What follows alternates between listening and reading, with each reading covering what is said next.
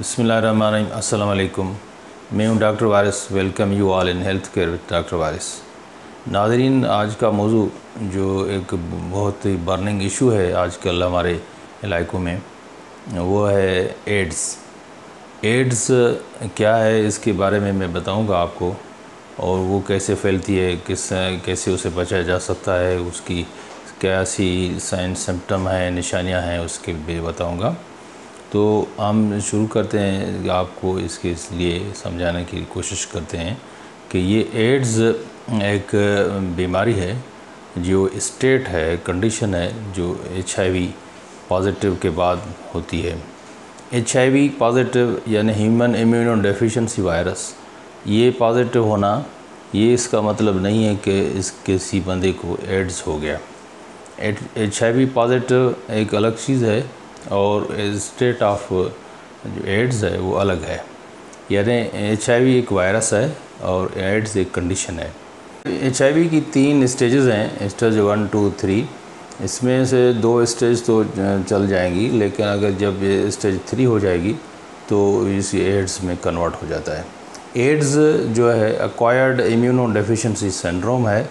ये collection of symptoms यानी निशानियों का एक मजमुआ है जो बनता है जब जाके इसको एड्स कहते हैं। हम थोड़ी बात इस पे भी करेंगे कि इम्यून सिस्टम यानी इम्यून है क्या। इम्यून सिस्टम मतलब क्या होता है कि ये हमारे कुदरती तौर पे जिस्म में भी होता है, जो हमें मुख्तलिफ बीमारियों से बचाता रहता है, जिसमें वायरस, बैक्टीरिया या जो माहौल में बैक्टीरियाज होते हैं, ये हम पे हमला नहीं करते, इसलिए कि हमारा इम्यून सिस्टम है, यानी क़ुव्वत मुदाफ़ियत हमारे जिस्म में होती है। जब ये वायरस आ जाता है HIV यानी ह्यूमन इम्यूनो डेफिशिएंसी वायरस, तो ये हमारा इम्यून के सिस्टम को तबाह कर देता है, यानी ये ख़त्म कर देता है हमारा इम्यून सिस्टम। जब इम्यून सिस्टम नहीं होगा तो बीमारियों से लड़ने की जिस्म में जो ताकत है वो कम हो जाएगी। तो और ये वायरस तो वैसे ही मतलब इस ख़तरनाक होता है, जब तक इसको एंटीवायरल थेरेपी से रोका ना जाए तो ये इसमें फैल जाता है और सीरियस कॉम्प्लिकेशंस पैदा कर देता है, जिसमें ये एक स्टेट ऑफ कंडीशन जिसको हम एड्स कहते हैं वो बन जाती है। तो हम इसके लिए जो शुरुआत है, यानी HIV का इंक्यूबेशन पीरियड है, यानी कब तक, यानी वायरस जब जिस्म में इंट्रोड्यूस होगा यानी दाखिल होगा और जो साइन सिम्टम बनेगी, उसका जो पीरियड है वो 1 से 4 हफ्ते तक होता है। तो ये वायरस आएगा जिस्म में। अगर जब स्टेज 3 आ जाएगी तो ये एड्स कहलाएगा। स्टेज 3 में जो एड्स कहलाएगा, तो ये होता क्या है कि इसमें जो हमारे ब्लड सेल्स हैं, यानी CD4 सेल्स, जो नॉर्मली 500 से 1200 तक होते हैं, और इसमें ये 200 से कम हो जाएंगे। 200 से कम हो जाएंगे, ये क्लिनिकली लेबॉर्ट्री में चेक होगा, तो इसको हम कहेंगे कि अब इसको एड्स हो गया है। तो एड्स का जो इंक्यूबेशन पीरियड है, यानी ये हम सोचें कि एड्स कब होगा, जब HIV कितना अरसा हमारे जिस्म में रहेगा, वो इंक्यूबेशन पीरियड कहलाता है। वो होता है 9 मंथ्स से लेकर 20 साल तक का अरसा होता है।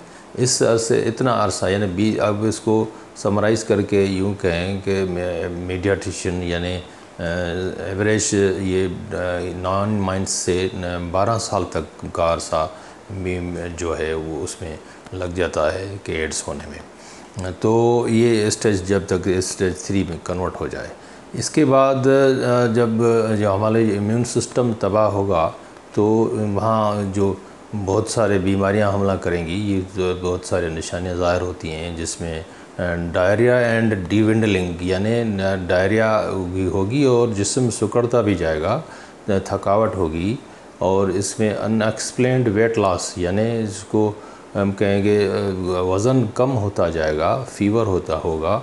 इसके बाद जिस्म में जो है बहुत सारे लिम्फेडेनोपैथी, यानी जिस्म में बड़े फोड़े बन जाना, और वाइट पैचेस ऑन टंग, यानी ज़बान पे सफ़ेद दाने, और उसके फंगल इन्फेक्शंस का ज़्यादा हो जाना। और जब एड्स का हमला मुकम्मल हो जाता है तो उसमें क्या होता है कि ये जो हमारा अपॉर्चुनिस्टिक इन्फेक्शंस वो हमला करते हैं, उसमें जो यानी मौका कोई तलाश करते हैं जो बीमारियां, क्योंकि इम्यून सिस्टम है ही नहीं, तो उसमें जो हमें बीमारियां हमला करेंगी उसमें ज़्यादातर नमूनिया होगा और इसमें ट्यूबरकुलस होगी, कैंसर होगा, ये सारी बीमारी भी हो जाती हैं इसमें। HIV जो फैलता है वो उसके जो रूट्स हैं, वो कैसे HIV वायरस फैलता है, वो ज़्यादातर होता है सेक्सुअल जो कंडीशंस, यानी homosexual, bisexual conditions, blood transfusion से, और वहाँ ये जो ब्लड ट्रांसफ्यूजन और सेक्सुअल कंडीशन, ये कंटामिनेटेड पार्टनर से कोई सेक्स हो गया, तो यहाँ जो ज़्यादातर होमोसेक्सुअल यानी एक बंदा बंदे से या कोई कंटामिनेटेड लेडी से कोई कांटेक्ट हो गया, तो ये इससे तो ज़्यादा फैलती है ये। और उसके बाद जो ब्लड है, जो खून लगना, जो स्क्रीन ना किया हुआ हो, या जो लेडीज़ प्रेग्नेंट हैं वो उसको जो बच्चा पैदा होगा उसको भी होगी। तो ये हैं इसके 3-4 वजूहात। अब देखा जाए कि ये बाकी सिस्टम माशरे में कैसे ज़्यादातर फैलती हैं। ये डिस्पोजेबल सिरिंज का वो रिपीटेड यूज़ करवाना, या जो हमारे बार्बर्स हैं, यानी वहाँ उस पर जो वहाँ शेप बनाते हैं लोग, वो उसका जो सामान है वो एक दूसरे से दूसरे को लगना, ये है इसके जो ज़्यादातर वजूहात जो जिसको फैलाती हैं। तो HIV वाले पॉजिटिव पेशेंट को अगर कोई किस की जाए, यानी उसकी सलेवा को मुंह फटा हुआ होगा, वो उसमें से किस होगी, तो ये किसिंग से भी ये जो है फैलता है। तो हम अब इसके इलाज पे आते हैं। तो इसका ट्रीटमेंट जो होगा तो वो एंटी रेट्रोवायरल थेरेपी होती है। ये एक टेबलेट में 2 किस्म की दवाएं शामिल होती हैं। तो ये इसको अगर पॉजिटिव HIV पेशेंट को खिलाई जाएं 3 से 6 महीने तक, तो ये अनडिटेक्टेबल हो जाता है, यानी वो उस पर वायरल लोड नहीं आएगा। तो काफ़ी तौर पे सिम्टम्स से बंदा फ्री हो जाता है। लेकिन ये जो एंटी रेट्रोवायरल ड्रग्स हैं ये तकरीबन लाइफ लॉन्ग खानी पड़ती हैं।